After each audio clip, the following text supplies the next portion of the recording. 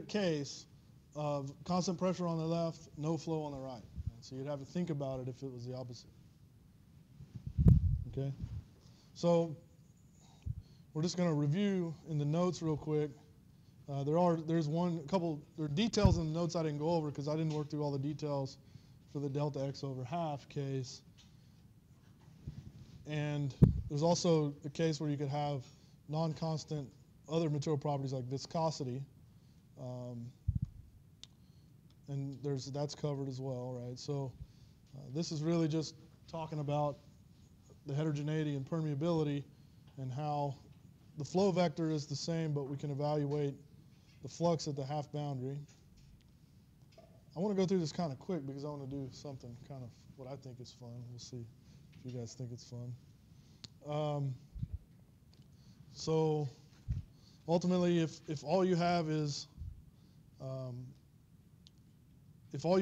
heterogeneity and the permeability, then you use your permeability turns out to be the harmonic mean, and your transmissibility at the boundary turns out to be that.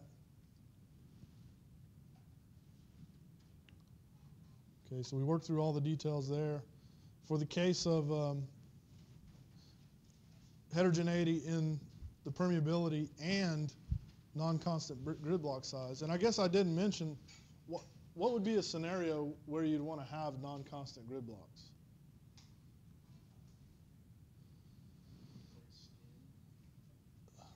So remember that in the grid blocks, the pressure is constant, right? So if you have a gigantic grid block, like for instance, if you had an entire reservoir and it was one grid block, you'd have one pressure in the entire grid block.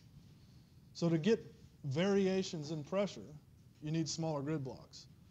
To get steep variations in pressure, you need really small grid blocks, right?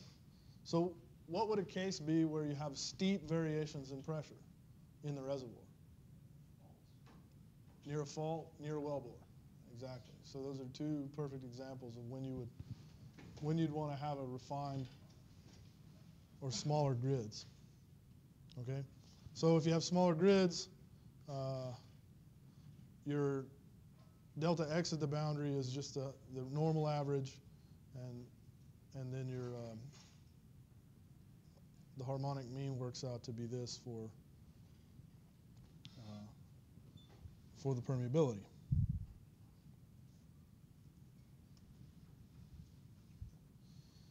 We didn't talk about area changes, but you can have area changes too, and in that case, where you have variability in the area. This really only makes sense in a one-dimensional reservoir, right? You have a variation in an area. Because in a 2D reservoir, your grid blocks have to connect, right? So the variation in area really only makes sense in a one-dimensional reservoir. But it sort of, in that way, it gives you a way to mimic some two-dimensionality with a one-dimensional model, right? So you can have variations in area. And in that case, then in this case, there's variations in permeability, area, and delta x.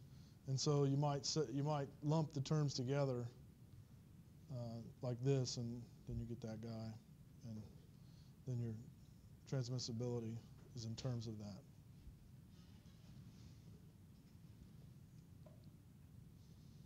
Okay, so again, we didn't talk about this, and the fluid properties can vary block to block. So this would be like if you had variable viscosity and other stuff. And we're not going to talk about this today because we're going to discuss more about it later when we talk about multi-phase flow. This was just the transmissibility matrix. This is a discussion on boundary conditions that I went over. Okay? So